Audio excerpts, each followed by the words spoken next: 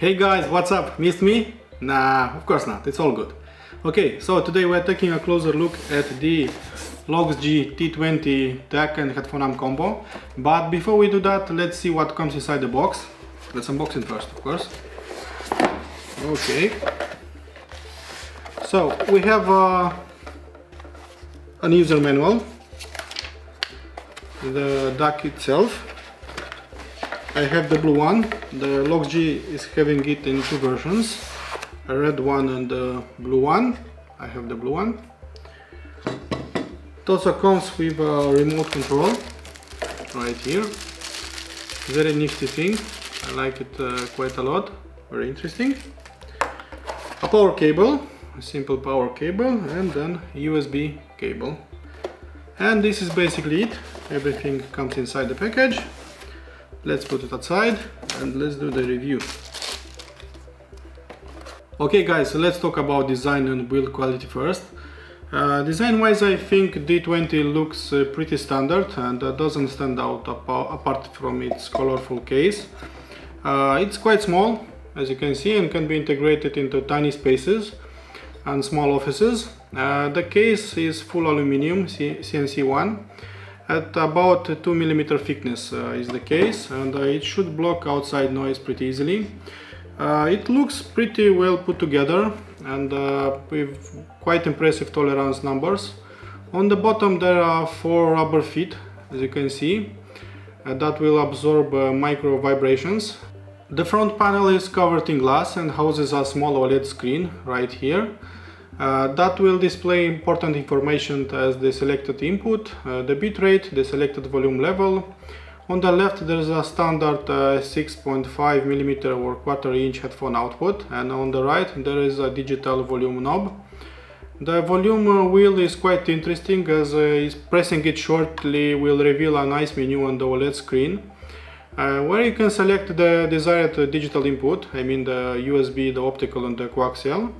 The desired output, the headphone output or the clean line out, your filter settings, and a simple but very effective equalizer and the display brightness. The most important settings from the menu, in my opinion, are the filter settings and the equalizer settings. They are offering 6 positions for the filter settings: the sharp roll-off, the slow roll-off, short delay sharp, short delay slow, super slow and short delay. I tested them all and I think there is a small difference between them, and I like the super slow filter the most. I think that one is the most natural sounding and the most faster and basically the most detailed filter settings, in my opinion. The fourth setting in the menu, that is called Simply Sound, it's a bit tricky because that's actually the equalizer, and it has 4 positions: default, current max, current mid and current minimum. But after playing with them I discovered that it's basically a simple equalizer, and C max will enhance your treble, C mid will enhance your mid range, and C low will enhance your bass response. The difference is not that big, mind you, but most of the time I have listened on the default position. I think that one sounds the best, and with clearer definition of the notes. All these settings can be controlled by the remote control, but I recommend checking the manual first, because not all the buttons have a function and not working all of them. Okay, let's see at the back of the device. As you can see, it has an AC inlet and a USB type B, an optical input, a coaxial input, and a line out, clean line out for your speakers, for your amplifiers, for your headphone amplifiers, integrated amps, and so on. Okay, so let's talk a bit about the tech specs a bit. The cool thing about this device, about D20, it's using a flagship AKM chip. Is the 4497 EQ DAC chip that is part of the Verita Velvet Sound architecture. Most of the time this DAC chip can be found in very expensive audio devices, ranging from DAPs to high-end DACs. D20 can be had for less than $300 US, and I think that's really impressive because it houses the most advanced DAC chip from AKM. D20 is also using a multi-transistor current amplifier circuit and can be considered a discrete design, working in class AB for a low distortion and high current output on both the RCA out and the headphone out. D20 is also using a medical grade toroidal transformer inside, so it's really good news since clean power needs a clean power supply. Headphone amplifier is quite modest this time around. It offers only 220 milliwatts of power in 32 ohms. That's more than decent for a portable device, but not a lot for a desktop solution. Its headphone out has 40 digital positions, but doesn't offer a gain switch. For my IEMs, volume-wise, I am somewhere between 8 and 15, and with my full-size headphones I am about 30 to 35, I think, and sometimes even maxed out on few high dynamic range tracks. You should know about that the headphone out was put there mainly for convenience and will not outperform a dedicated headphone amp. It gets the job done, but and sounds pretty good with dynamic headphones, but and quite decent with planar magnetics, but not really impressive. So moving on to the sound impressions, I first used the D20 in a desktop environment. I used it as a DAC and a headphone amp combo. I used my very sensitive FIO FA7 in-ear monitors, and the background was really black and very silent, and I'm glad that D20 is completely noiseless and free of any hum and can be easily used with any in-ear monitors with no sound degradation, so that is pretty cool. I am told that this is their second revision, so with much lower headphone output impedance on the headphone out. No numbers, I'm sorry I don't have them, but it works well with my in-ear monitors, and I think it has a very low output impedance. With my FA7 from FIO, I started recognizing that velvet sound the Akemed chips come with, as the sound was very impressive, have a very good flow and natural tone that the usual Delta Sigma chips are dreaming about not having.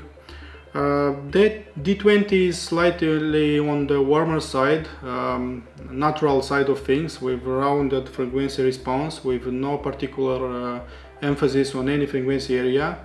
So with IEMs it sounds deeper than I'm accustomed to, and have a really nice holography. The sounds are like flying a longer distance before reaching me and create an impression of airiness and breathable sound. So the sound stage is, in my opinion, wider than usual. It's wider than normal solid-state amplifier, for sure. Okay, so switching to the full-size headphones, things are getting more interesting, as I was comfortable driving my Sennheiser A660 at about 28 volume and my Quad Era 1 at about 33 volume out of 40 maximum. For harder to drive headphones, D20 could be a problem, as it doesn't provide a lot of amplification. In absolute terms, it doesn't have the balls and authority of heavier and much more powerful designs, but that was quite expected. The slam is also not the best and probably the biggest drawback of the D20, because the heavy drum will not have this hard hit in the eardrum, and the double drums will sound a bit subdued and a bit lighter. As with IEMs, I think using full-size headphones revealed an impressive depth and very good holography levels. I think that is surprising, especially at this price level. It can be had at around $270. Soundstage size this time around is medium sized, so not as big as with in-ear monitors. A sign, I think it's a sign that amplification is reaching the high limit. However, D20 will never sound crowded, will never sound closed in, and even with big cans that will not happen. The same seductive and velvety and inviting character was heard also on the big cans, and an emphasis on musicality and the flow, and much less on ultimate technical aspects like crazy detail or sharp bass or sharp treble. D20 is not catching my attention with detail retrieval or transparency levels, and more with its flow and natural sound somehow. In the long run, I think D20 is quite easy to listen. It will not throw crazy transient or sharp outlines of the notes, and it will always be fatigue free. With few high dynamic range tracks, mostly classical pieces, volume wise I was maxed and was still craving for just a little bit more volume. And I wish D20 will have a little bit more power, but for that purpose Loxjie is offering a very affordable P20 tube-based headphone amp for harder to drive headphones. So far the biggest con and the biggest drawback of D20 is the headphone amp section. There is one thing that also needs to be said. At maximum volume the noise levels are staying very safe, and D20 is not going into clipping, so no popping sound, no annoying noises at maximum volume. I think that is pretty cool.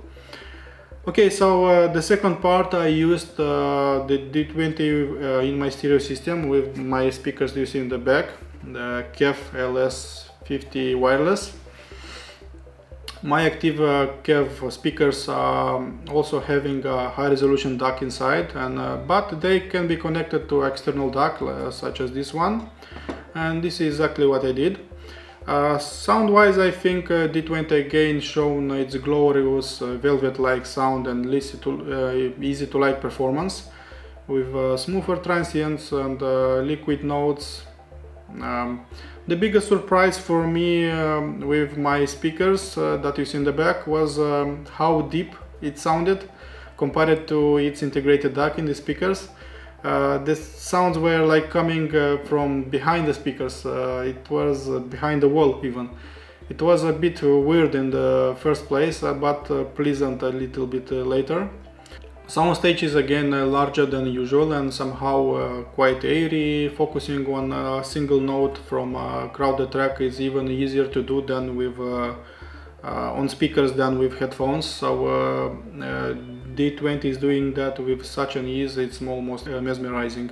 In terms of frequency response, D20 is offering a rounded presentation with a slight roll off in the sub bass and in the upper treble for a very natural performance. So I think the mid-range is the only part where D20 really shines and will throw the mid-tones a bit forward most of the time. So vocals are really nice, centered and very present.